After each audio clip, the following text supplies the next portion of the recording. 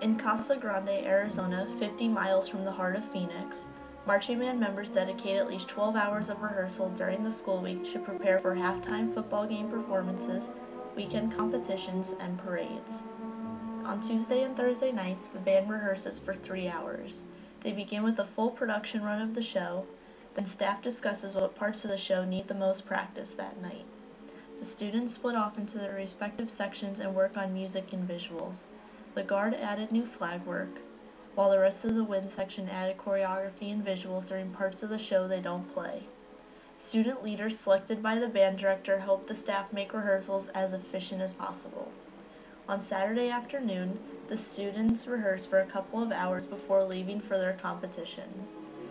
Band director Martin Hebda says this is a crucial rehearsal for the band because it helps them focus for the night ahead. After the students arrive at the competition, the winds leave to warm up while the drumline unloads all of their equipment.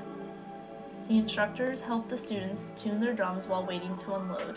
The students get a quick warm-up, then it's time to perform.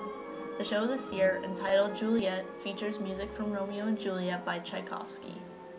The students performed their 9-minute show for a crowd of 10,000 at the University of Arizona Stadium.